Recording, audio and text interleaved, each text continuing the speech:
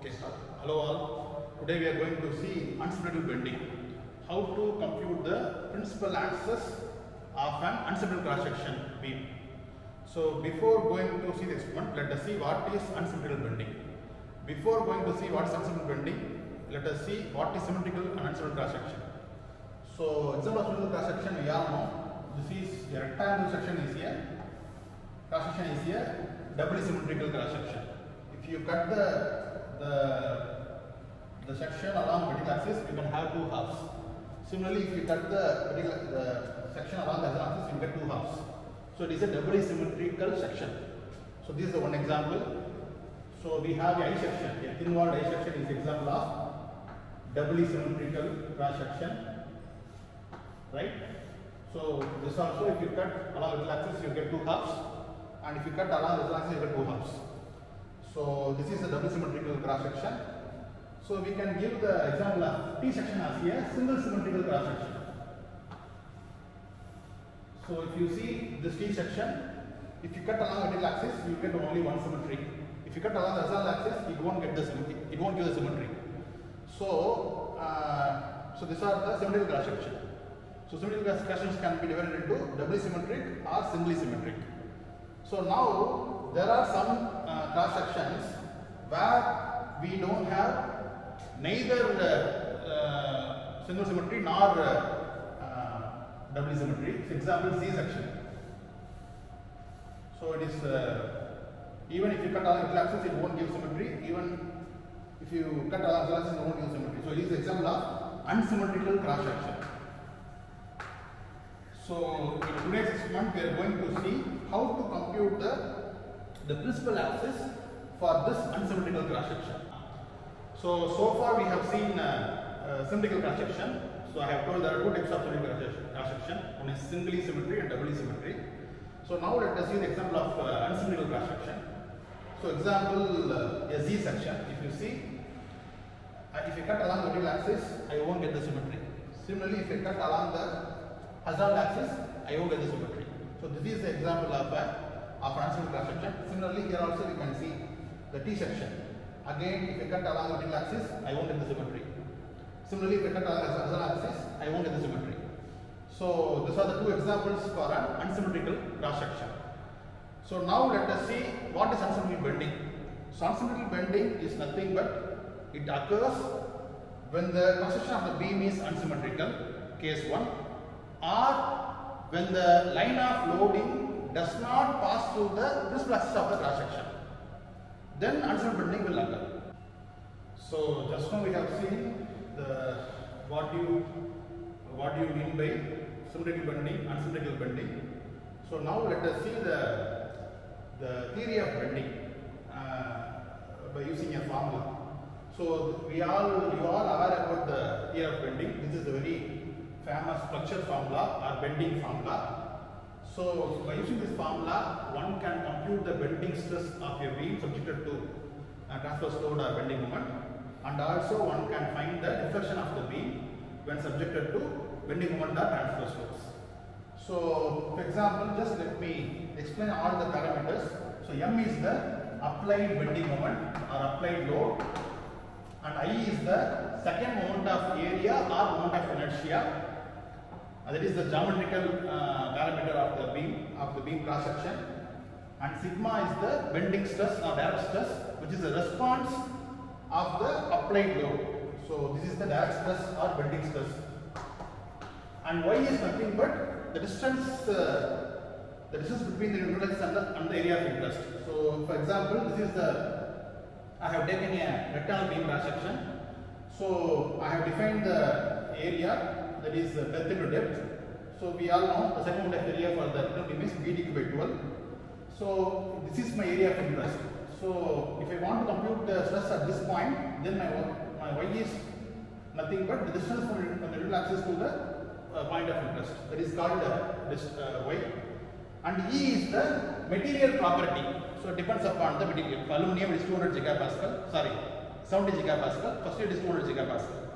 And R is nothing but the radius of curvature. So this is called the famous flexure formula. So from this flexure formula, one can compute the axis of the principal axis angle in terms of second moment of areas. So now let us see the theoretical formula to compute the principal axis of the given cross section. So theta p is nothing but the angle of the principal axis, the angle between the principal axis and the horizontal axis is called ROX. So that is called theta p. So by using this formula, one can compute the principal axis of a beam cross section. So in our case, we need to compute the principal axis of the given Z section or Z section. So that is why we are going to use the formula. So the theta p can be computed based on the geometrical parameters, that is called the product moment of inertia, that is Ixy, and also Iyy, the moment of inertia along the y-axis and the moment of inertia along the x-axis. So if you know this three moment of inertia or the 3 second moment of areas, then it is possible for us to compute the principal angle of any cross section. So by this way, it is possible for us to compute the principal angle of the Z section. So now, how are we going to compute the principal axis of the given Z section? Using experimental method. So for that, we need to compute the vertical and horizontal deflection. The V indicates the vertical deflection and U indicates the horizontal deflection. So once we know the deflection of both vertical and horizontal directions, then it is possible for us to compute the principal angle of the given cross section experimentally. So far we have seen the theory of unsymmetrical bending, and also we have seen the formulae to compute the principal axis of a beam cross section. So let us see the schematic of the beam of the experimental setup. So we are going to use a cantilever beam. So you all know what is cantilever. One end is fixed and one end is free. So we are going to use a cantilever beam. So this is the boundary condition. So one end of beam is fixed, the other end is free. So the load will be applied at the free end. So now I am going to make a cut somewhere at any section of along the length of the beam. So this is the side view of the beam. You can see. Already I mentioned we are going to understand the unsymmetrical bending. So for that we have to use unsymmetrical cross section. So the Z section is a typical example for an unsymmetrical cross section. So just I have given the geometry of the Z cross section. So it has two flanges. The horizontal portion is called flange and the vertical portion is called the web. And also I have defined the coordinates. The horizontal axis is the x-axis and the vertical axis is the y-axis. And the length of the beam is Z. So towards the board is the Z direction. So we have defined the coordinates x, y, z. So now you can see the dimension of that Z cross section. The flange breadth is 51 mm. The thickness of the flange is 3 mm. Similarly, it applies for the top flange also. The height of the web is 42 mm and the thickness of the web also is 3 mm. So now we know the geometry. So now let us see what is principal axis. So let us see which axis we are going to compute using theoretical formula and experimental method. So for as I told earlier, the principal axis of the unsymmetrical cross section does not coincide with the x or y axis. If it is symmetrical if it is a symmetrical cross section, then I can say that my principal axis will coincide with the x or y axis. But as it is unsymmetrical cross section, it won't coincide. So the angle of the location of the principal axis is unknown to us. So how to compute it? So here we are going to use a term called theta p, that is the principal angle. There is the angle between the axis OX to the principal axis. That is the theta p. So this is what we are going to compute in today's experiment. So anyway, this is you can see the yellow color thing. We are going to apply the load, vertical load along on the both ends of the beam, and also we are going to apply the horizontal load. So by applying this vertical and horizontal load, we are going to compute the vertical and horizontal deflection. Once we know the vertical and horizontal deflection, it is possible for us to compute the principal angle of this principal axis of this Z. So far we have seen the theory of bending, we have seen the formula for theory of bending, we have seen the schematic of that exponential setup and the beam cross section. Now we are going to see how to take the data from the exponential setup. So as I mentioned earlier, we are going to apply two loads, vertical load and horizontal load. So in this experiment, we are going to keep the vertical load as constant. So we are going to apply 2 kg of vertical load, and that will be the constant. And then we are going to increase the horizontal load step by step. So let us assume I am going to apply 200 grams or 0.2 kg of load horizontally. So now the beam is being subjected to vertical load of 2 kg and the horizontal load of 0.2 kg. So because of this load, there will be deflection. So we have two error indicators on both vertical and horizontal direction.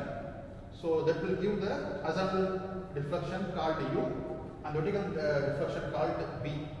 So we are going to measure the deflection U and V, and then we know the applied horizontal weight, we know the applied vertical load or weight. Then we can take that, we can divide, and then we'll take that number.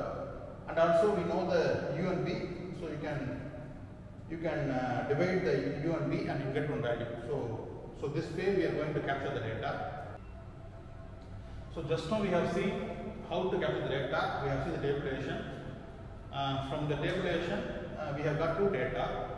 The load ratio, that is the ratio of horizontal load and the vertical load. We have taken the component, and also for each load set, we also have taken the deflection ratio, that is horizontal deflection to the vertical deflection. So this already we have these two data, WH by WV and also U by V. So let us plot a graph.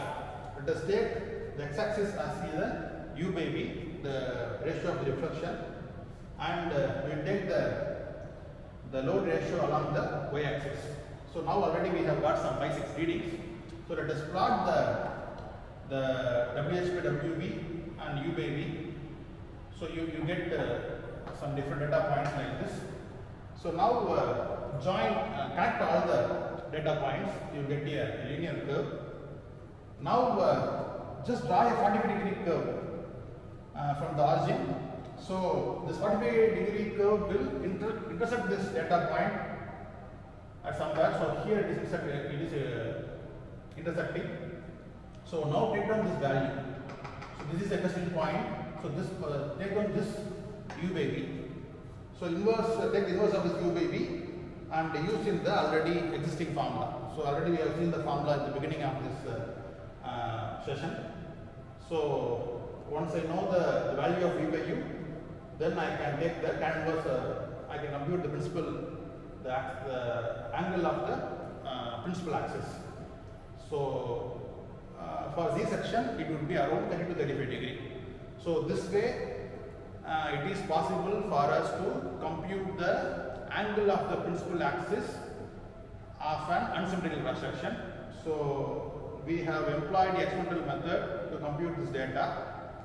Similarly, we can also compute this theta p theoretically. So in the beginning I have given the formula. So once you know the moment of inertia of the cross section, then it is possible for us to compute the angle of the principal axis theoretically. So today we have seen how to compute the angle of principal axis of unsymmetrical cross section using experimental method and theoretical method. Thank you. For unsymmetrical bending of beams, we have an experimental setup which has a beam of length 50 centimeter, and then we have a flange of length 51 millimeter and web of length 72 millimeter. For applying load, we have two hooks to apply vertical load, and then we have a support mechanism wherein we have a load applying point to apply load in the horizontal direction, which is given as a tension by the string. We have two dial gauges, one on the top side and one on the side. So for this, we have a dial gauge to measure deflection in y-axis, so we'll name it V, and for horizontal deflection we are measuring, we will name it as U. So we will measure U and V on these two dial gauges for the applied loads. For the given experiment, we are going to apply a constant load in the vertical direction, and we are going to vary the horizontal load by applying load in this point, and we will be able to take deflections for the corresponding loads. So this will be tabulated and we can plot the deflection ratio versus the load ratio, and we will be able to compute theta p. First we will go with vertical loading.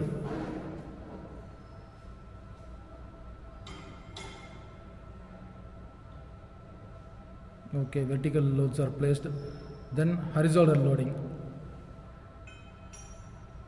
Okay, first set of load, second set of load,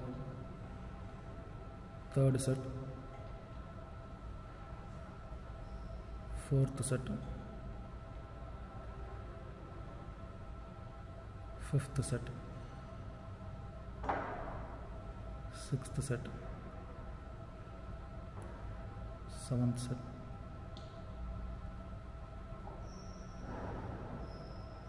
eighth set. Okay, now we will go with unloading. Unload the horizontal loads one by one.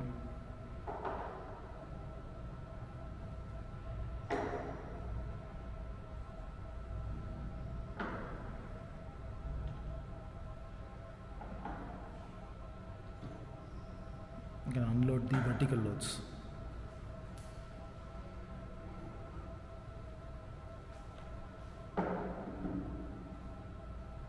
Okay, first we will go ahead with vertical weight hangers. Okay, vertical weight hangers.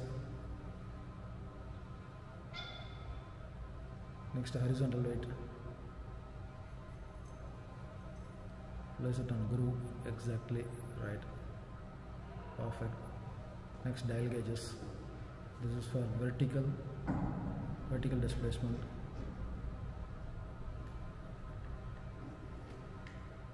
Next one, keep it 0. Next, dial gauge for horizontal displacement. Okay, and adjust it for 0. Perfect. We'll go ahead with the dismantling. First, dial gauge. Okay. Next, weighing hooks.